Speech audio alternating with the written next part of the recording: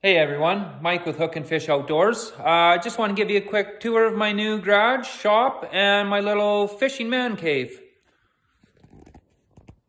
So we just built this garage a year ago now, and we've been doing all the work ourselves. Did everything in here.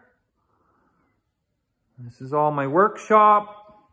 Kind of a mess because we're still in the midst of building everything. That's my little smoker corner. Have that all set up. I built all the cabinets myself.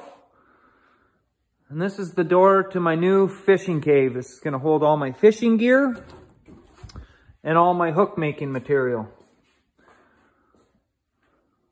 Down here I got two great big stand-up shelves right to the roof. This one's going to be all my summer hooks. Have my line, all my tackle, pull-out drawers. The one right beside is going to be for my ice fishing. Have all my ice fishing gear, my electronics, my sonars.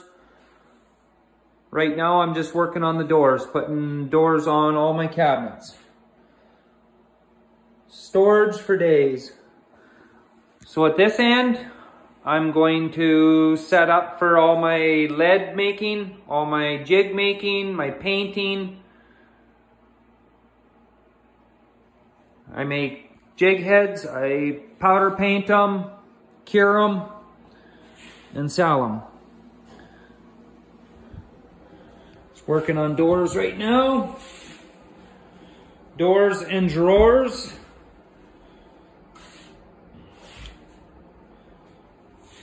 I have internet, cable in here, set up a TV, watch all my YouTube videos while I'm making hooks.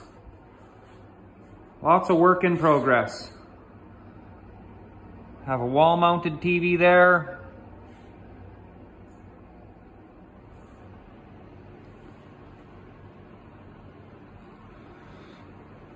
Gonna set all my rods up against this wall, make a nice rod rack, all my summer rods. This wall I plan on putting all maps and pictures, dress it right up. Then I'm gonna put all my ice fishing rods along the ceiling, right between all the lights.